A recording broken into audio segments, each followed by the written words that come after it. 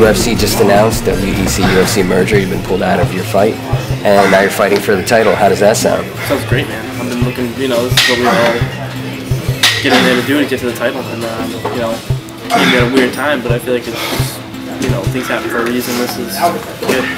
I think the merge is good for everyone. You know, I think it's kind of been unfair a little bit that the WC guys are getting paid less. They're just as high caliber as all the UFC guys. You know, we should all be getting the same. You know, I know how a lot of those WC guys feel too. It's like, oh yeah, you know, I fight the WC guys. Like, oh, is that like the UFC? The craziness of it all. But once he was kind of over the initial shock, it's just yeah, let's just kind of switch that style up a little bit. You know, we're the first 145 featherweight title fight in the UFC ever.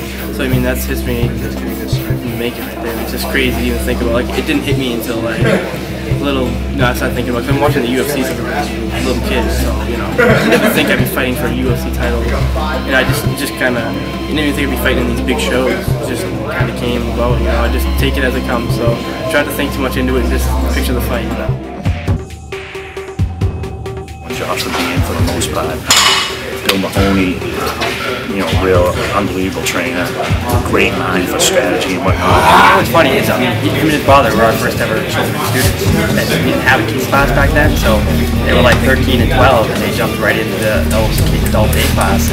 Just a little kid at the gym that would sometimes he'd be gone for a couple of weeks, other times he'd be in. I remember saying something like, I had a kid who was like, I think he was fighting for a local belt at 145. I said, yo, what about that Josh kid? Why don't we bring him in to train with him? I said, oh, no, Josh will run right through that kid. I was like, what? You know, this kid's supposed to be fighting, he was a professional fighter fighting for a local belt, and Josh is what, like 15, 14 at the time, you know, and are you serious? Like, he'd run right through, he would kill the guy's confidence. One of my fights called me pretty boring. That's just fighting me. My first fight, actually, because I was 17. My first fight, I was 17 years old. My parents signed a waiver. So Bill, can you assure me this kid's not going to get hurt, blah, blah, blah. It was like, I can assure you he's not going to get hurt, but his opponent, you know, he's probably going to knock him out in 10 seconds. And sure enough, it was a 17-second knockout, you know. I've known Josh since he was like 13 or 14. Okay. You know, he trained himself just more funny, and I used to train during the days, you know, a long time ago. You know, so I was around when he was starting and things like that, so I trained with him a good amount. And yeah, you know, I told him, you know, all the preparation stuff we've done, we thought was important. You know, I just tried to give him confidence. Like, you know, when I was fighting gents, I had the idea that, you know, I was down here with all these other UFC guys, you know, other fighters going up there. And like, that's not the case. You know, you may think he's a little bit higher, but anyone can be beat. You just got to go out. He had one fight that went the distance. It was kind of a weird situation. He hadn't fought for a little while. He was like, I just want to fight, so he stepped up the weight class. The guy who fought was like a brown belt in jiu-jitsu or something. It was pretty good. And Josh was just kind of laying back, you know, and it did go to this. But it was good for him, you know, he did prove he does have a little bit of control in there, you know. So. Things, honestly, I'm basically quiet, like keep to myself, like train, I like fishing, probably one of the biggest things, you know, fishing, I kind of just do a lot of crazy stuff, just like, you know, I like outdoorsy stuff, you know, so camping, hiking, just some outdoor stuff I've always liked to do.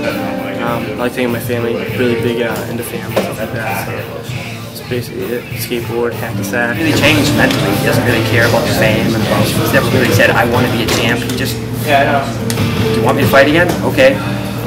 To this day, he just doesn't take it super serious. It's like, hey, I might be fighting the UFC for a belt. Oh, this is gonna be so cool. You know what I mean?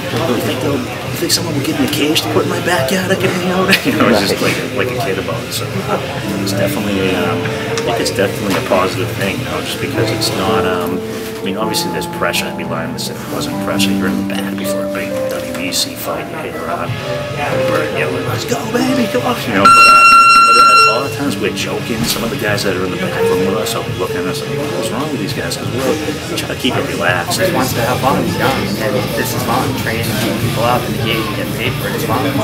He's not lying when he says, you know, he just goes out there, he likes to hurt the guy, you know, make sure he knows he's in a fight and win, lose, or draw. I mean, obviously everybody wants to win, but I don't think he'd be too broken up about it if he was to take a loss or something like that. Like after this fight, it's made everything, you know, just click. You know, everything just feels great now. I feel like I'm living my dream, training every day, and it's just no injuries. I feel great. You know, no matter what, I'm just having fun with it right now.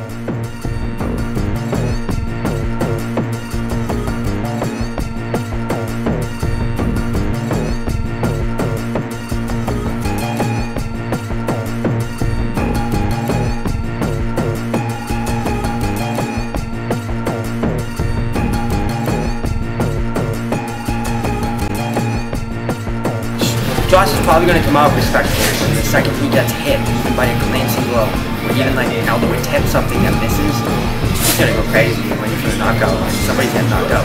Yeah, I could see some crouching tiger, hidden dragon stuff going on. You know? I think that Josh's going to kind of come at him with everything he has. You know, someone's going to be on the canvas. Those guys both have the power to end a fight anytime. I think they both have the submission to end a fight anytime. So yeah, I mean, if I had to bet, I'd say probably someone's gonna get hurt quick. Both of them will try to end fights. Both go for the knockout and submission round.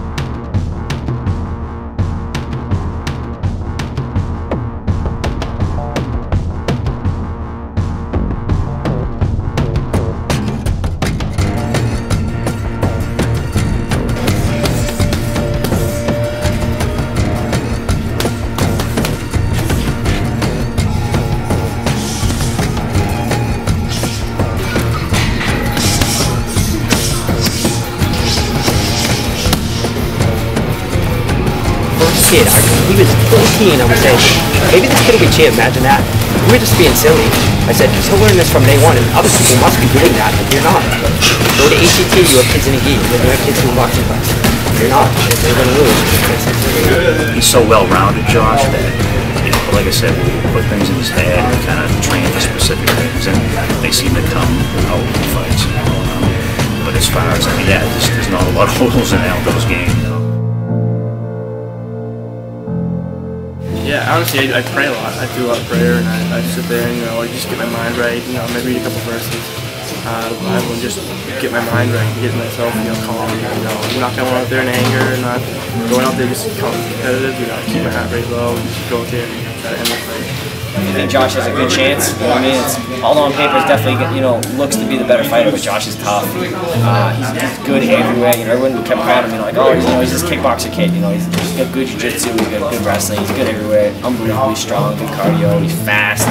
He's unorthodox. I'm gonna win this fight. I'm gonna do this. I'm gonna do this. And, you know, just he's always like that. So it's yeah, you know, obviously a tough fight. We trained him that way, and that's the way he's going to be. Win or lose, it will be fighter tonight.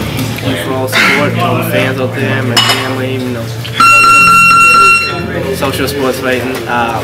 Everyone that's let me train for this camp, you know, Rockland brothers. You know, John, we want to watch his fights, and be explosive, I can tell you that.